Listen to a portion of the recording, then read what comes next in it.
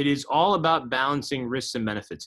I think that's one thing, clearly, as we said, I'm not the epidemiologist or the infectious disease specialist, but every physician and healthcare provider in this country is always trained to look at risk versus benefit.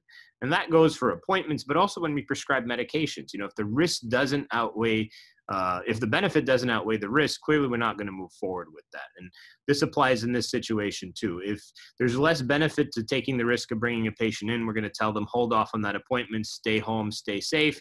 But clearly, if you have a lesion or something of concern or a rash of concern, the benefit of coming in outweighs that risk. And clearly, we're doing everything we can to mitigate that risk as well by really keeping our office as disinfected as possible, maintaining that social distancing, and also turning away patients who've recently traveled or could be sick.